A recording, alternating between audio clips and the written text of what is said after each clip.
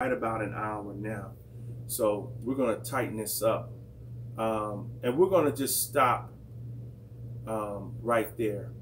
That the New Testament directs the tithes to be paid to the state, which replaced Israel theocracy. Paul's vocabulary and teaching suggested that giving is voluntary and that there's no set percentage. But I challenge that only because of you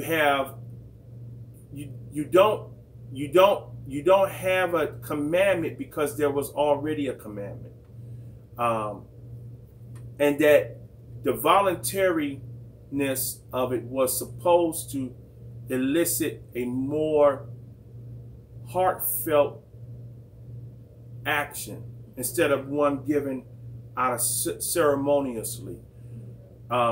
That we do it with joy. Following the example of Christ, who gave even his life, 2 Corinthians 8, chapter 8, verse 9. We should cheerfully give as much as we have decided, 2 Corinthians 9 and 7, based on how much the Lord has prospered us, 1 Corinthians 16 and 2, knowing that we reap in proportion to what we sow, 2 Corinthians 9 and 6, and that we will ultimately give account for our deeds, Romans 14 and 12. So what we really need to focus on is, one, doing it the way God say do it, and true to the understanding, though veiled, that there was no percentage set given. That's because we already knew. And so, but understand, just like in the times when the Pharisees gave, there's a principle that automatically engages itself. There's a principle that automatically occurs. But the condition of our heart is really what God is looking for. And if we can deal with the condition of our heart, then our faith will always be whole. So when we give, we don't give begrudgingly thinking, I could do this, I could have done this with the money, I could have done that with the money, I could have. Let me tell you something. You can't afford not to give what God is requiring, what God is asking for. Because this, like right now, I support this ministry.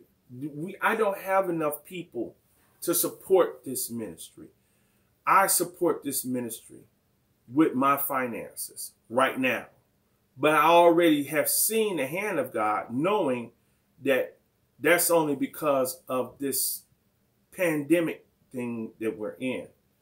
I know this isn't going to be the final, I already know that. I've seen visions of what God's going to do. The building, I've already designed the sanctuary in the church. I've already drawn up loose plans of it. I already know where God is taking this. So, and it's going to outlive me. This ministry will be here long after I'm gone. I know that because God told me that. So when you give, you give with the understanding that I'm going to be blessed if I'm a blessing. You can't be blessed if you're not a blessing. Another analogy that was told to me was, as long as you got your hand closed, the money doesn't leave and nothing can come in either. You have to open your hand. You have to give in order to receive. You have to open your hand. You have to, in order to receive, you got to give. And if God has blessed you, then when I get ready to go visit other churches, part of my getting ready, even when I wasn't a pastor, was in my heart, I said, Lord, how much do I give? And I have to say, and this is just my personal opinion, and it's one that I learned from my mentors, specifically the late District Elder Walls. He never did $100 line, a $50 line. Just bring what you are willing to give. Let me tell you something. God only counts what you're willing to give. He only counts that. And so when people get up in start these lines, the $100 line, the $50 line, the $20 line, that's almost to me like what the Pharisees was doing when they was giving out of their abundance. You get in this line and everybody's looking at you. It's a sense of self-righteousness and pride. And oftentimes they're setting people up because the people standing in line are telling the people who are not standing in line, I got it better than you. I mean, that's not what they're saying, but those thoughts are flying through and it sets it quenches the spirit. My former pastors never did that. My other pastor, mentor, District Elder Hines, he was very clear on it. Give what God told you to give and don't give one dime more. Because it goes to the principle of the scripture, condition of your heart. If you know God is calling for a 10th and you only willing to give him a 5th, then that's what you're willing to give. Mm-hmm. It ain't what God asked for. Mm-hmm. But the condition of your heart, the condition of your heart, you're willing to give, well, God gonna bless you. But just the principle is also set too. When you meet the criteria, you receive the blessing. Amen. So if you give what I'm only willing to give this, hey, I'm grateful. You know, the only person you hurting is yourself. You're not hurting the church. I don't personally believe that. I've not read that anywhere. I personally believe that if God placed a ministry and called a ministry, that he's going to provide for the ministry. It just won't be you. Yeah. And so the church is going to be blessed. The church is going to receive the increase because somebody's going to pick up the slack that you dropped off on, because God's going to impart on them the principle of giving what God required and giving it from their heart. God going to bless them. You won't get the blessing. So you're not hurting God. Mm-hmm. God, you're not stopping God's show. You're not holding God back. God just going to find somebody else willing to do it, and he's going to bless them accordingly. Amen. So the only one we hurt when we don't give is us. Yeah. Because God going to find somebody else that's willing to do it, and he's going to bless them accordingly. And then we get jealous when we see God blessing folk, but you don't know what they gave to get that blessing. And not as if they gave to get that blessing. Because remember, we talked about sometimes the blessing is not what you receive, but what you don't have to pay out. I got a ton.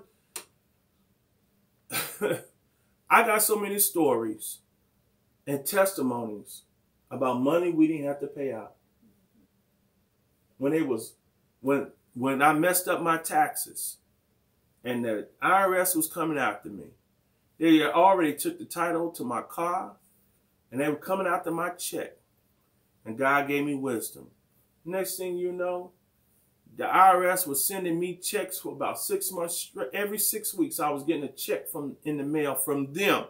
They coming after me for over 10 grand. And they ended up sending me about 9 grand in the mail over a course of every 6 weeks for about 6 months straight. We were getting checks in the mail. I ran a check because, you know, I had messed up my taxes and I got it fixed. And once I got it fixed, they stopped chasing me. But the money that they were talking about taking over half my paycheck. I could go on and on. I got so many stories, it'll make you stupid. You'd be like, that ain't real. Psh, I got proof. I got stone cold proof. And that's just the stuff that I know of that I've avoided. The stuff that I know of that God has kept me from. There's got to be story after story. I talked about it last week. The $2,500 we would have to pay to have the air conditioner replaced. At some point, we might have to have it replaced, but it ain't this year. And guess what? When it's time for it to get replaced, God gonna provide. Because that's what he always does. And then we could stop becoming so anxious and fearful about what tomorrow holds.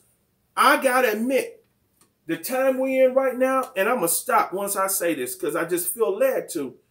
The time we're in right now, I saw it approaching and I got a little anxious.